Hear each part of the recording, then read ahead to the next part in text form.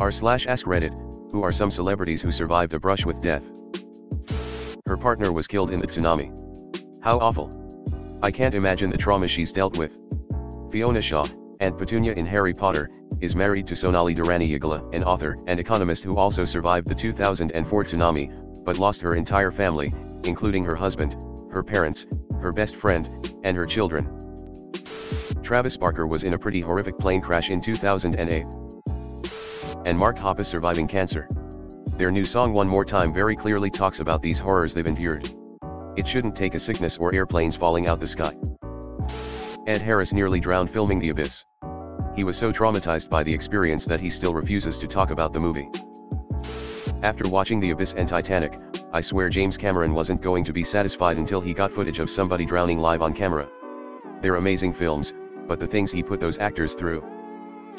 Meanwhile, the rats that they drowned for real to demonstrate how they could breathe underwater lived long and happy lives. The documentary about making The Abyss is almost better than the actual movie. Helena Christensen, model, was that girl in Chris Isaak Wicked Game music video. She was nearly a victim of Yvonne Milat whilst backpacking around Australia. He is one of Australia's worst serial killers. She only survived after a truck stopped to help her and a friend who were at that point running from Milat along the road. Milat took off when the truck driver stopped to help them. He was eventually caught for killing 7 backpackers. This was the killer that was the inspiration for the movie Wolf Creek. Shit, I'd never heard this before. Roy Horn of Siegfried and Amp, Roy got dragged off stage by the neck by a tiger on his 59th birthday. Stephen King almost died from a car crash in 1999. Like, it was really close. He was run over while out on a walk by a distracted driver. King later purchased the 1985 Dodge Caravan that hit him for $1,500. He planned on charging people a small fee to destroy it, and donate the money to charity. His wife talked him out of it. Benedict Cumberbatch and a couple of friends were held at gunpoint, made to beg for ransom, and stuffed into the trunk of a car back in 2004 in South Africa. Could have gone very wrong for all of them. I can't imagine he would even fit in the trunk of a car. That dude looks like he's 8 feet tall.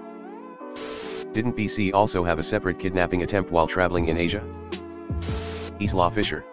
She almost drowned while she was filming her own stunt in Now You See Me simulating a magic trick in a water tank. That one's awful because her character was staging the trick going wrong, so how do you even tell someone no, really? I can't believe no one has mentioned Harrison Ford.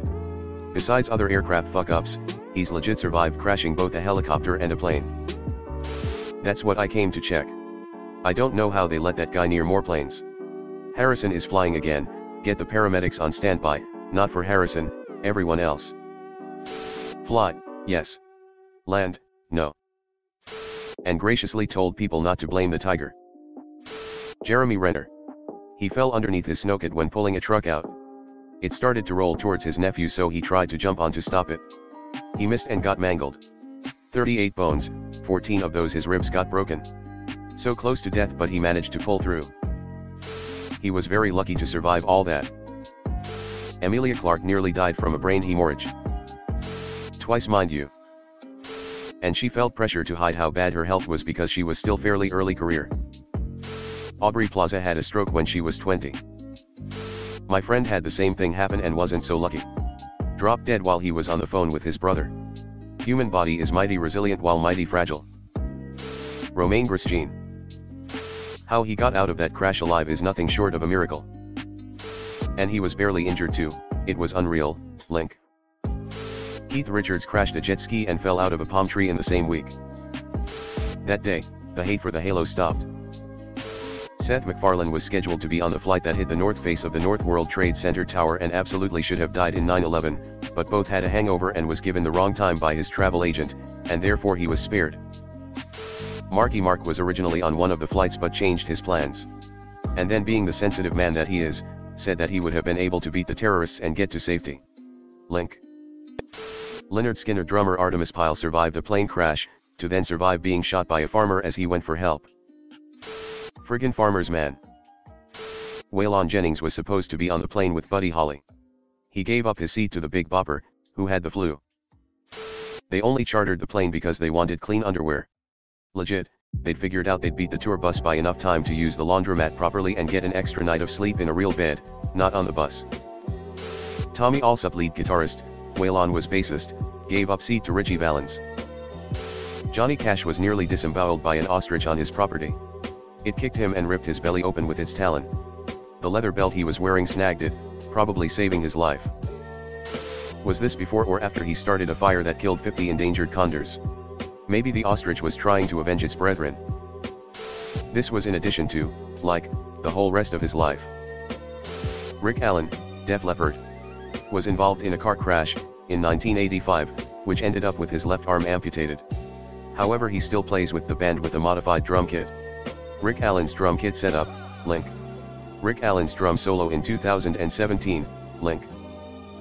Not as famous, but the metalcore band The Ghost Inside was in a bus crash that unfortunately resulted in 2 deaths and the drummer Andrew Tkachuk lost his leg. He remarkably still plays with a modified kit as well. Gordon Ramsay recently had a biking accident that left the left side of his torso looking like Barney the dinosaur. Remember to wear your helmet, kids. The video he did after this was heartbreaking. To see a guy known for his give no fucks, take no shit attitude visibly shaken, you know it was a doozy of a fall. My roommate now wears a helmet no matter what. Looks dorky, but it'll save his melon. He also fell off a cliff into freezing water and almost drowned while filming. David Spade. His assistant broke into his house and tried to kill him. The assistant used a stun gun on him. David managed to get away and locked himself in the bathroom with his shotgun. Cops came and arrested the assistant. Only got 5 years probation, community service, and a restraining order. Richard Hammond and Freddie Flintoff both had nasty car accidents while filming Top Gear. Terms like 2-week coma and degloved head. That footage of Hammond's crash is wild. The car he was in fully flipped and carried on at full speed while upside down. And because of the type of car it was, his head was fully exposed. I believe they said that if he had been any taller, he probably would have been decapitated by it.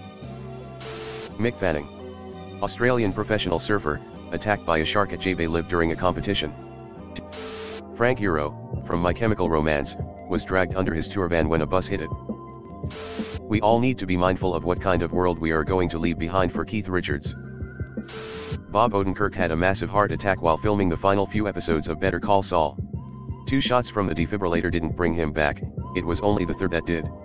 Most of the time, if 2 haven't done it, then there's no saving the person. I was watching the audio commentary for the episode they were filming when it happens, and he talks about how he has no memory of that day either. He said how eerie it was to be watching these scenes and have absolutely no memory of filming them. Kevin Smith had a massive widowmaker heart attack in 2018. Doctor gave him a 17% chance of survival. He made a full recovery, lost a ton of weight, and has been plant-based for a few years now to prioritize his health. He said he remembered his father having a heart attack and dying, and when he had his heart attack it scared the shit out of him dying like his dad did, so he cleaned himself up from it. Bear Grylls survived a fall with a faulty parachute. Fell something like 16k feet. Messed his brain up real bad, guy's been drinking his piss ever since. Eminem almost died from a drug overdose in 2007. From what I've read, Marshall's mom also gave him and Nate all kinds of drugs as they grew up. I wonder if he, Eminem, ever overdosed or came close as a child. Michael Schumacher. Although whether he's in a better position is questionable, I suppose. Edit. Being in 24HR care, is he in a better position being alive? It pains to think if he even knows he's Michael Schumacher and all that he achieved in his professional career. Not only that, but to miss out on the achievements of his son who raced in F1 and won junior championships on his way there. Or to see his brother Ralph recently come out. Mental. Top athlete in most dangerous sport in the world. Gets wrecked skiing. Richard Hammond has crashed at very high speed twice. Both times on camera. And both times Andy Willman said that footage is gold. We're putting it in the show. 50 Cent being shot 9 times in 2000. $0.05555 per bullet. Dylan O'Brien got run over by a truck. Not just a little bit, either. It's a miracle he didn't die. Aubrey Plaza had a stroke at 20. Randy Travis managed to come back from a horrific stroke that all but killed him.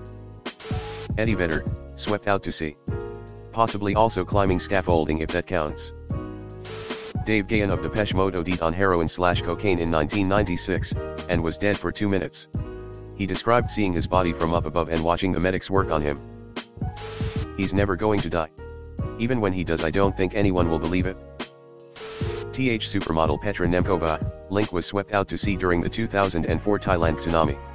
She clung to a tree for 8 hours listening to screams for help and watching bodies float by. Hey guys, it's Reddit Glitch. Thanks for watching to the end of the video. I just wanted to ask you guys to hit the subscribe button because according to my statistics, 98.8% of my viewers are not subscribed, which I think you should subscribe because it's free and we're going to have a lot more bangers in the future, so subscribe. Again, thanks for watching. Bye.